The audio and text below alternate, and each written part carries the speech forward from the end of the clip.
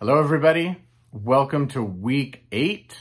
I hope you're having a great week. The spring weather is mostly beautiful with little ups and downs. And I know I talk about weather a lot, and I know that a lot of times people talk about it as just a small talk thing. But I don't know. I'm just kind of always influenced and encouraged and aware of weather. And even when you think about like songs and things like that, you see how much weather shows up in them. I don't know. I just think it's a cool thing. But if you're watching this on Monday, no, just understand I'm recording this on Sunday, but it is like 100% chance of rain tomorrow last I looked. So it'll be rain, and then it'll be hot, and then it'll be cold, and then, all that good stuff. So, the cool thing here is that you are almost to the halfway point of the class, which is great. I know that it tends to lag at this point. It's hard to keep going. The good thing about this class, History of Rock and Roll, is that we just keep adding and adding new artists, new music, all sorts of new things that are important. And so hopefully that helps to keep the momentum going. The good news is you got spring break after this. So spring break, I leave you alone. There will be a little page that will pop up that Monday, but there's no assignments, there's no nothing. I want you to have a good spring break. And in fact, even for spring break, I'm going to be out of touch for a little bit. So hopefully we're all just good and we're all enjoying the break that we have. So what's coming up this week? This week is an interesting one. It's an important one, and we're going to actually jump way back to the beginning of the class date-wise, and then come back up to where we're at in the class, which is really the late 60s or early 70s. And so this chapter is on folk rock, and singer-songwriters. And those are 3 different things, although there are connections to them, and you're going to learn about those. But what's going to happen this week is that we're going to jump all the way back to the beginning of the class. If you remember, I talked back in the very first video, and you learned about the influences from Europe and the influences from Africa. And those influences from Europe, primarily that we're focusing on, really have to do with folk traditions that come from Europe. So I probably mentioned back at the very beginning, but there's really 4 types of music. There is cultural ritual music, which is music that is in every culture that's tied to different aspects. Usually it's like religious or war or whatever. Then you have folk music, which is once defined in a book that I read as the music of the folks. So it is kind of the everyday music that we all deal with. There is classical music or art music, and then there is pop music. And the majority of this class covers pop music. And I've had students in the past say, it's called History of Rock and Roll, but you really talk about pop. Well, as you've learned, they're kind of interchangeable and they function in different ways. But the roots of our folk traditions go all the way back to Europe, particularly the United Kingdom, England, Ireland, Scotland, Wales, and Western Europe. And as folks emigrated here, those traditions came with them. So the tradition of ballad songs that tell stories, and these actually go back really probably to the beginning of when we had music and time and all of that as humans. And even going through the Middle Ages, you had these balladeers, these troubadours and trouvères that traveled around Europe, and they told stories, and they gave the latest political news, and they entertained and all of that. So we have a rich history going back to that. If any of you have taken music appreciation at all, you might remember even learning about the troubadours. And so, you have the people that migrated here and emigrated here, and they bring their music with them, right? We all do that. As cultures, we do that. Sadly, a lot of times over time, those traditions get absorbed within the larger culture as a whole, and maybe we lose some of the distinctive elements. So we can go back and listen to Old English music, or particularly Irish music, if you're thinking of St. Patrick's Day or things like that. And we know that those traditions exist, although a lot of times they've come dangerously close to getting wiped out. But one of the things about sort of the Protestant white American experience is that those cultures have largely been washed away. And we see that happening with other cultures as well. So if you are from a background other than Western European, you could think back to the music of your culture.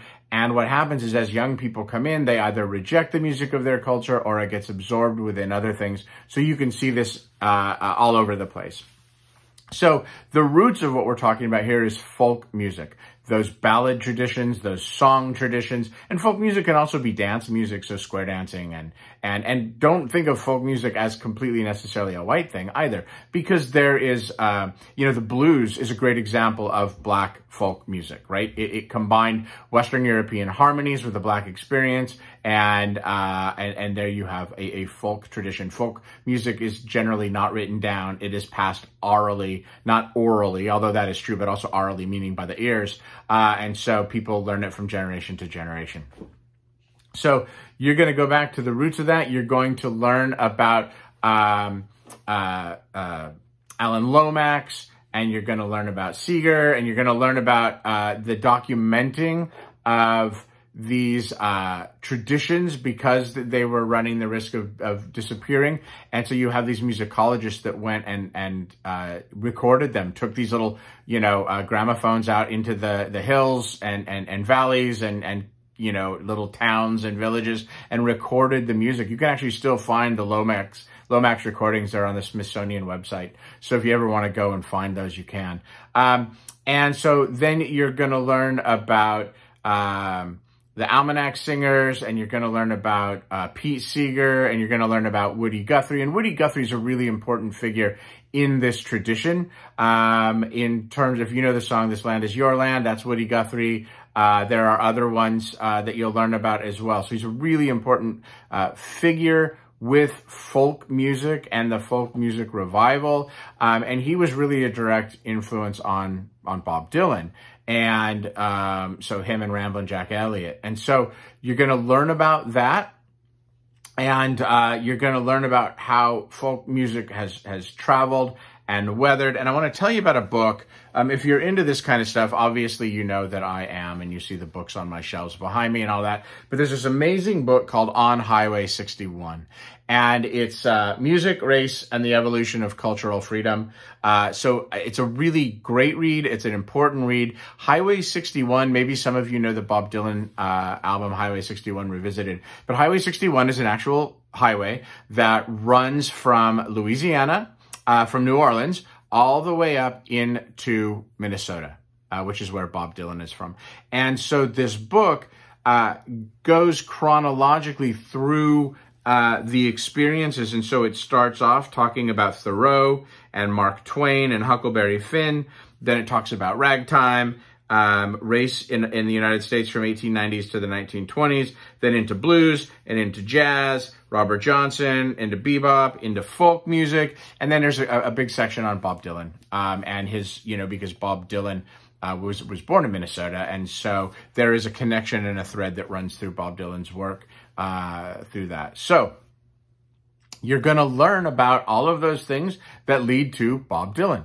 And Bob Dylan, as we've talked about, as I've talked about before, is a huge game changer, important figure, one of the top, the top three, I would say without a doubt: Elvis, the Beatles, and Bob Dylan. And we can even see how the Beatles, you already learned about how the Beatles influenced Bob Dylan and how Bob Dylan influenced the Beatles. And Bob Dylan influenced many people. He's still alive. He's still out there. And he continues to do that. He has won the Pulitzer Prize for literature. And he is a very, very important figure. He grew up in Minnesota. He moved to New York to meet his idol, Woody Guthrie, and to start his career as a folk singer, even though, like a lot of these other artists, they started off playing in cover bands and doing, doo-wop and rock and roll and all of that. And then he, started playing in the coffee houses in Greenwich Village, and he started expanding, and he met Joan Baez. And you're going to learn about his whole career. And I'm going to tell you right now that you're going to get asked questions about Bob Dylan, about his role in all of this. There is a lot of information in the book. It is important information, and it is things that I will be looking for.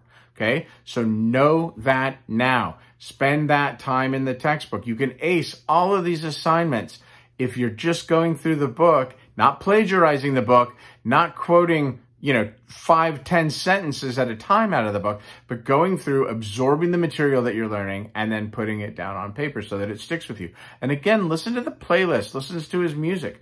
The thing about folk music that's so important is that folk music is really about the words, okay? So you may or may not have the greatest singers, you may or may not have the greatest, quote, musicians in terms of playing their instruments, but the primary focus is the words. So the music itself is secondary. There are other genres, including genres that are current, that are like this, and you may get asked about that as well.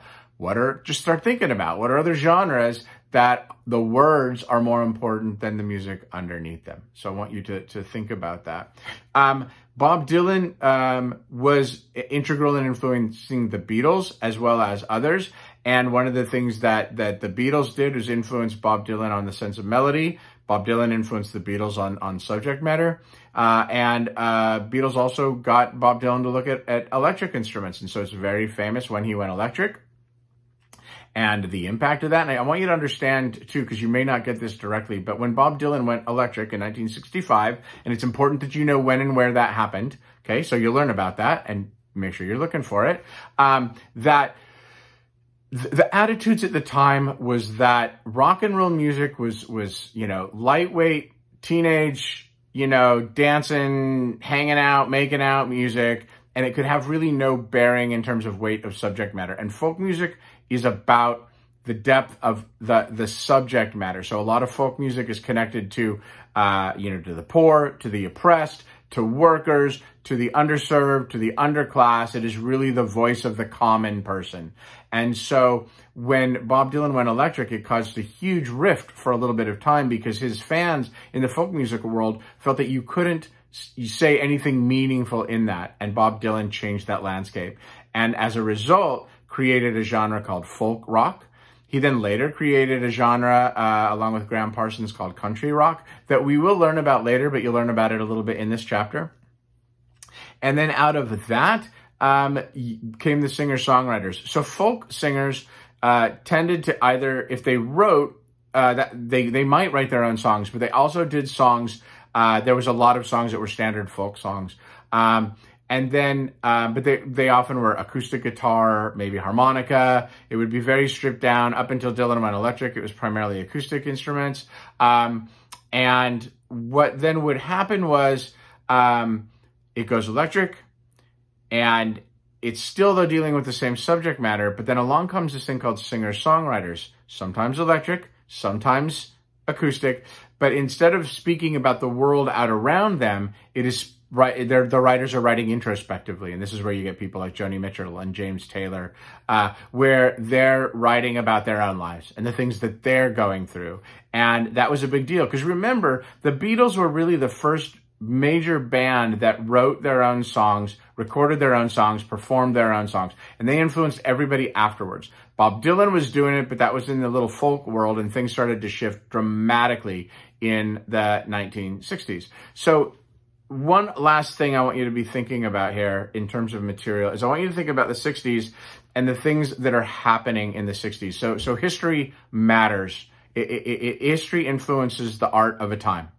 And so what do you have going on in the 60s? Well, you have the beginnings of Vietnam, which was a police action to start off with that ended up becoming a war. Young men were being drafted, and they were going off to fight a battle and a war that many people didn't understand, and many of them weren't coming back. And so there were protests developing around that. There were protestings developing around the civil rights movement. And then in 1963, JFK gets assassinated. 1968, MLK gets assassinated, as does Robert Kennedy, John F. Kennedy's brother. You're really getting the height of Vietnam at this time. And this is going to be hugely influential in terms of subject matter and what people are singing about, which made the singer-songwriters so different because they were writing just about their own sort of personal things that were going on. And a lot of the folk people didn't like the singer-songwriters because they felt that they were just being whiny and self-centered and all of that. And then this is going to lead into psychedelic rock when we talk about Monterey Pop and Woodstock and the hippie movement and all of that in 67. So all of these times are going to be overlapping. So right now you're going to have this chapter. You're going to learn about these things. Take the time to learn about them. Use the book, use the online materials, and make sure that you're listening to the playlists. Again, get the sounds of these times in your head, because in some ways it seems like a long time ago, 50 years ago, 60 years ago. And yet some of the things that we're dealing with today are still around from that time. So take the time to do that. Again, you have spring break after that. Please be thinking about your concert report. Please make sure that you're reading the comments. I know I keep harping on that, but there are students in here that they're not improving and things aren't changing. So for example, a quick one, when you do your reflection observation, I ask you in the assignment every time to copy and paste the topic at the top. And I do that for your benefit so that you can read it one more time so that you will see it and go, hey, am I actually answering what is being asked of me? If you're not doing that, then you're missing out. And so in the comments, I'll say, hey, going forward, make sure that you're doing this. And I get some students that week after week after week aren't doing it, which tells me you're not reading the comments. Okay, read my comments so that you can improve, so that you can do better. I want you all to get A's in this class.